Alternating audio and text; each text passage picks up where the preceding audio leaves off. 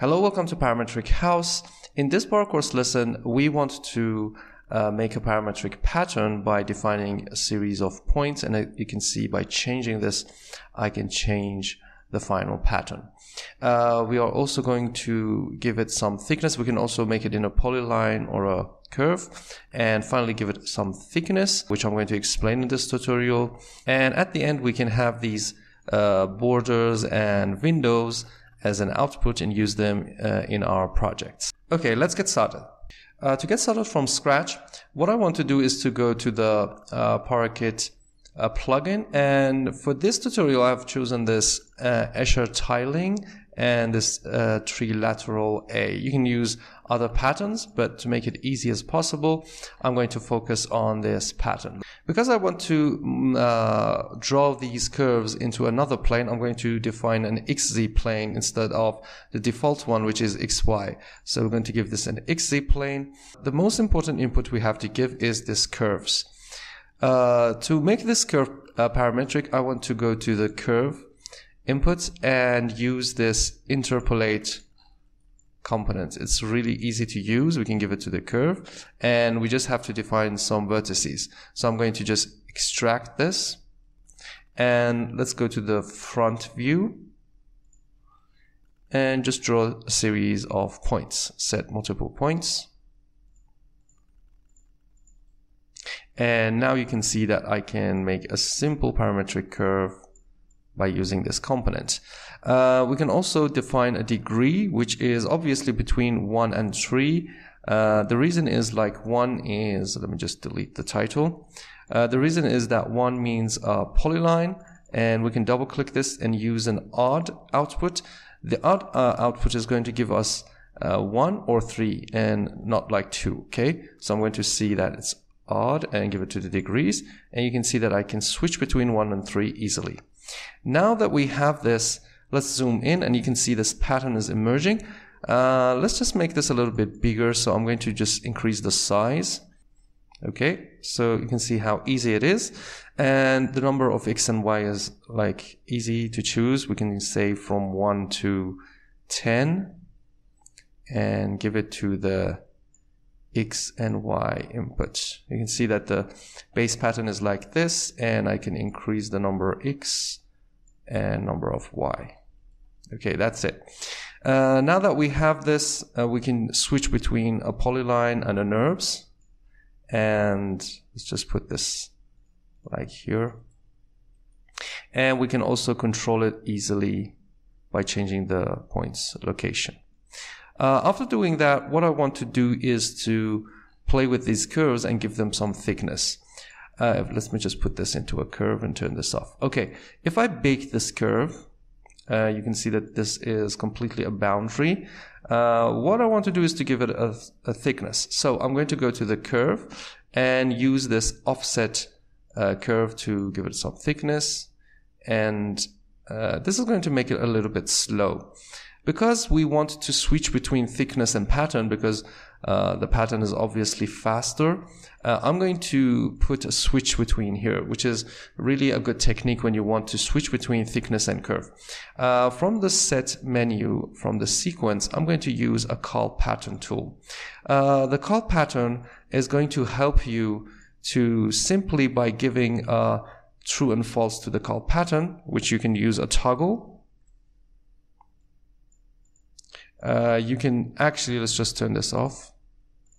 You can actually use this is actually a gateway to say send it to the thickness or not. Okay, so what I want to do here is I can put the title thickness, and here we go. We can just say true or false. Now that I have this offset, as you see, it's going to go inwards, so I have to bring it outwards. What I want to do is to give this a minus in the distance, expression minus X, and you can see it's a little bit slow, and also a number slider, so maybe start from 0.3 to 2, and this is going to be the thickness. We can give this to the number slider, to the distance input, and maybe just increase that to 2. Okay. turn off the output, and now you can see that we have the base pattern, but what about the borders? The most important thing is how to make the border.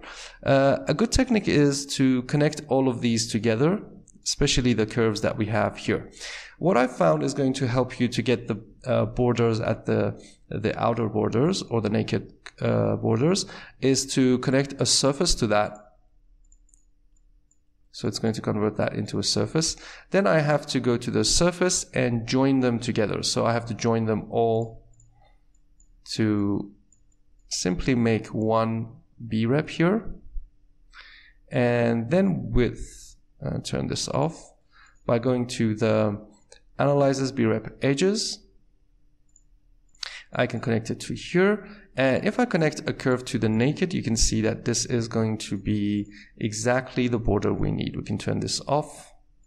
And now you can see that we have the border. Okay, we have to also give another offset to this border, and the distance, you can see that this is like 38 curves.